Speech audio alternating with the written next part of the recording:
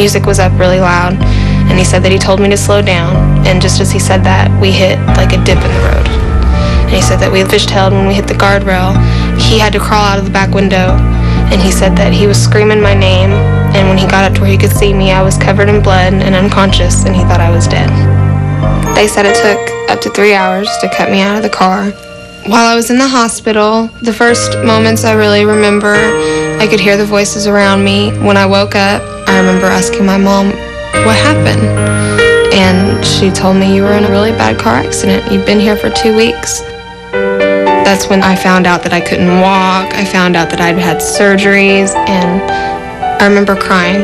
My son is everything to me, and just the thought of how close he came to not having me, it's upsetting enough. I almost died, and for some reason I didn't. So the way I look at it, somebody wants me here. I feel like I was given a second chance at life. I need to know, Sylvia, what do I do with this second chance? Please welcome Kimberly to the show.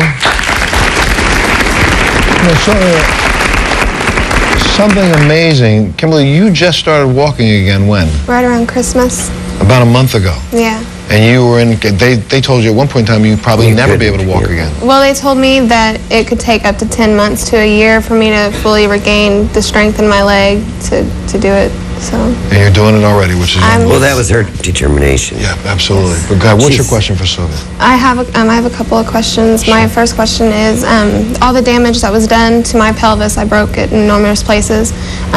If I can still have kids because of all the damage that was done. Yes, you can. But I'd wait a while, till everything heals. But yeah, you will have a girl. Oh, really? Yay. Yeah. Now listen to me. You are the walking example of what I've said on this show for how many years. If you're not meant to go, you won't go. It's like, I don't mean to bring up something bad, but you remember Atkins walking down a slippery street, hit his head, and he died.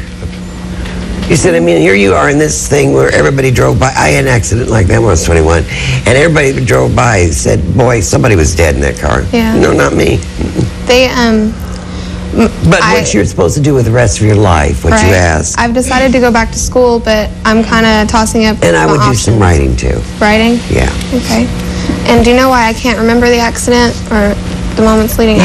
You'll get flashes at a time, but I think that's God's way of protecting you. Just what I mean, that you don't. It's like POWs will come out and say, I don't remember, a lot of the whatever. Yeah. Thank you. Quite welcome. Yes, ma'am, you had a question for Sylvia.